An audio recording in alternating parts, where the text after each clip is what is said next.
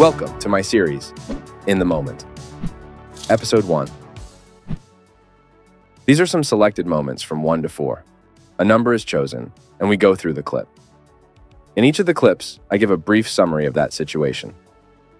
I'd like to start off with some hunting for pollock. Behind box number 2, we find the fish that suddenly appeared out of nowhere. So we're at my home place.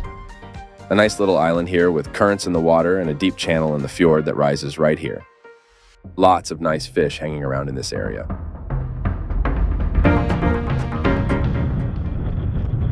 As you can hear, it was a bit windy that day. Found me a nice shelf to rest on.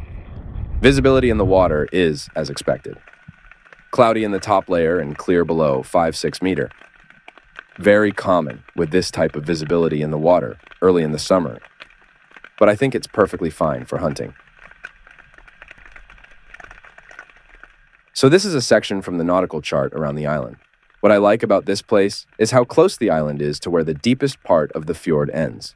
The fish that migrate into the fjord meet the end and search upwards towards the shallower areas.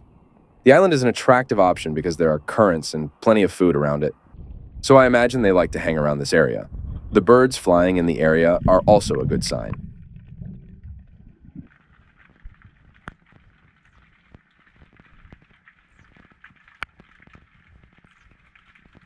I finally came across a nice pollock, which I took home. Watch how it sneaks up from the kelp forest.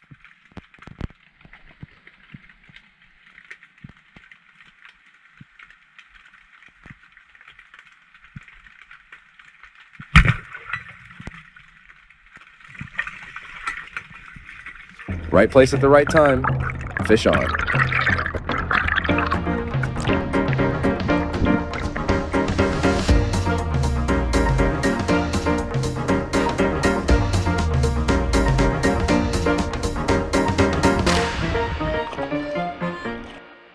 The next clip takes us a little further north, an area I have spent a lot of time exploring. Behind box number 4, I hunt for pollock under a bridge, in very nice surroundings as a bonus. Always exciting with bridges. On my way out, I passed one that unfortunately did not survive the winter. Nature can be harsh, but I guess that was his fate.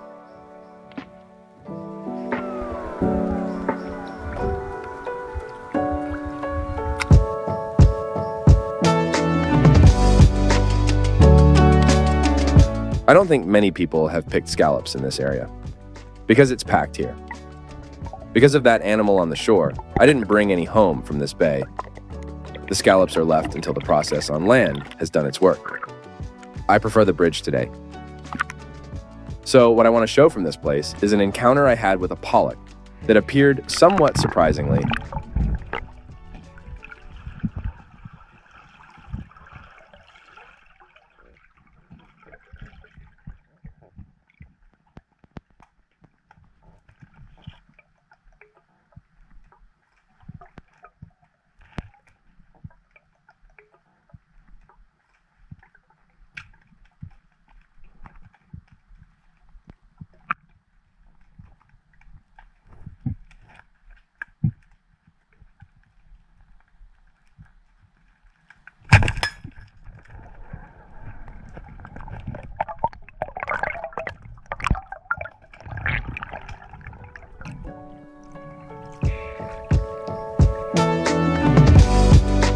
Right before I shot this one, I had a chance at another fish, but the safety on the harpoon was on, and I messed it up.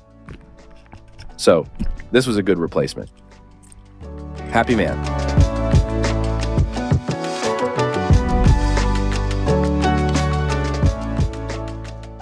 The next cutout is a kind of demonstration of how quickly the weather can develop while you are out diving. Something that is absolutely certain is, one cannot defeat the weather gods. Behind box number 3, we see how the wind increases during a diving trip.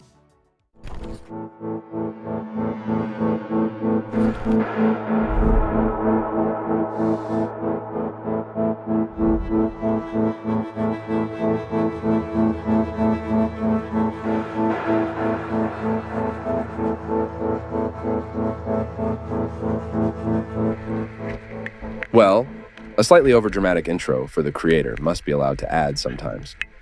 But notice how calm the weather conditions are at the beginning of the dive, compared to about a little further on in the video. The goal for the day is to get out to the pillars to survey the bottom conditions now, while the visibility in the water is optimal.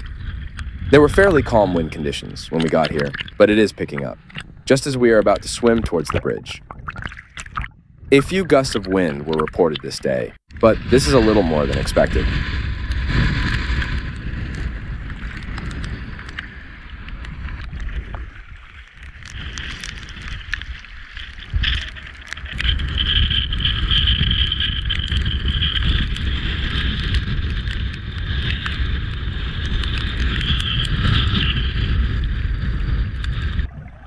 Started by exploring the nearest pillar and the surrounding area. Then the plan is to check out the other one after that. We are in the middle of February, and visibility in the water is excellent for getting to know new places. But that wind is getting ridiculous. So the other pillar will have to be checked out another time. It is not a difficult decision for me to withdraw when nature starts barking. We backed off and got out of the situation, found a safer spot, and did some much calmer final dives there. I have my own handheld radio with me. It is registered on the fleet with its own call signal and has a so-called distress button, which is held for 5 seconds and gives a signal for help to the rescue team with the relevant coordinates if needed.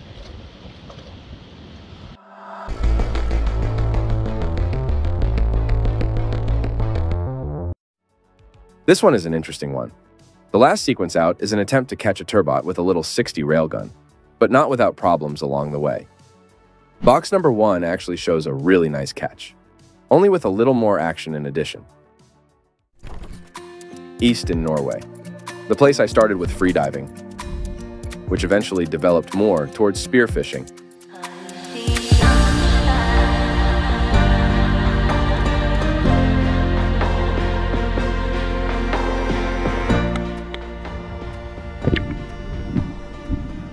The spear gun you see me using is a Spetten 60 railgun. This is the first time I've used it, and actually, for no particular reason, the last time I've used it. It was bought in specifically for turbot hunting. At least that was the idea behind this purchase. Now, it only stands as a decoration in my wardrobe, unfortunately. Looking for turbot, especially big turbot, requires some time and patience, and timing can be decisive. Lying on the surface, you scan the area in places where you think the fish are. A lot of searching around, in other words. Well, in this picture, a turbot will soon appear lying on the bottom. Watch closely and see if you can spot it.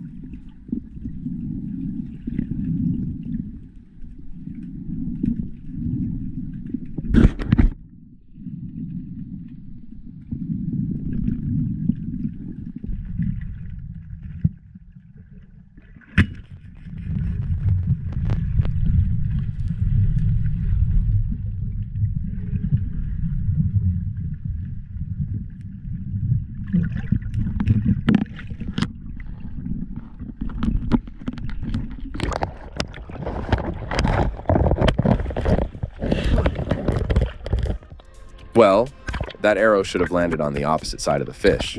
That was the desire and the intuition here as well. In this case, much of the fish was covered with gravel, so I rolled the dice and shot. In addition, I must have hit a rock under the fish or something like that because the arrow didn't go through the fish, but instead it just bounced off on the way up. But the fish is secured and the weight stopped at 3.5 kilos. All in all, happy man. About 19 months after this, I come across a new turbot, only on the opposite side of the country in the middle of winter. Click on the video here to get the whole story.